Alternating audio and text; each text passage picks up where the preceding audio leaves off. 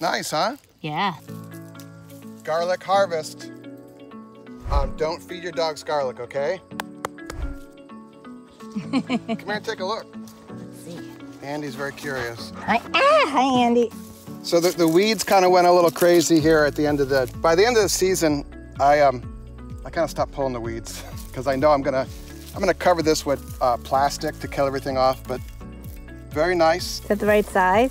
Well, I mean, what is the right size? It is what it is, depending on your soil and water, but that looks pretty good. We know what our soil is. Yeah, it's good. And they vary in size depending on, you know, like look at that compared to that. And it's in the same bed. Oh yeah. Same bed, same water, same fertilizer, same gardener.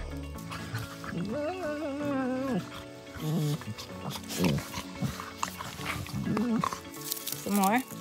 These are pulling out fairly easily. Notice I leave some of the scapes on, and when they unwind and go straight and they're about to flower, yep, that's when it's time to pull this. And then I put everything in a milk crate. You can tie these up. I'm gonna just put these in a milk crate in my wood shed, and there's a lot of air circulation there. And most of these I'm just pulling up by hand. You may need to get a little shovel or a 3-pronger. Nice size. This is the end of July, beginning of August. People always ask me when to harvest your garlic. Usually when the bottom's turning brown. When the whole thing is brown, you're kind of past. But you need to cure your garlic. You need to dry it out of direct sun with some airflow. So out of direct sun and with good airflow. Wow, look at that one. Wow. People leave the soil on, people clean it off. It's, you know, you ask 12 people a question, you get 13 answers, right?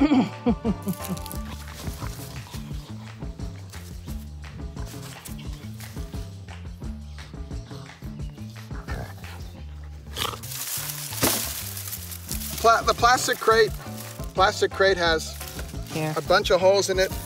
Previous years, I've tied these up with string, and I thought this year, let's just put them in here and see what happens, because that's what GardenFork's all about. Hey, let's try this and see what happens. One of my GardenFork patrons was on the podcast the other day talking about her electric car. Yeah. And she said the seminal moment when she found GardenFork on YouTube was when I said, done is better than perfect. And she was hooked. So just getting stuff done for the unless you're doing brain surgery or heart surgery.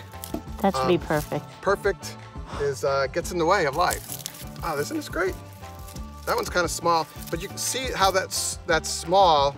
Yeah. I think that's because I left the flower on. Oh.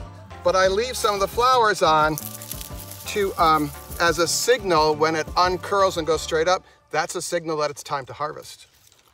See, no flower. I cut the flowers off. We cook them, the scapes. Big head. You know who else has a big head? You.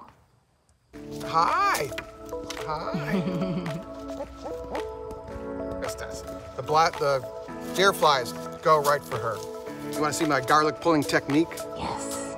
So I just pull it from here. You can get a little 3-prong scooper, but Ooh. There you go. If you get a 3-prong scooper, you want to be sure enough to you want to be right? underneath and lift it. Yeah.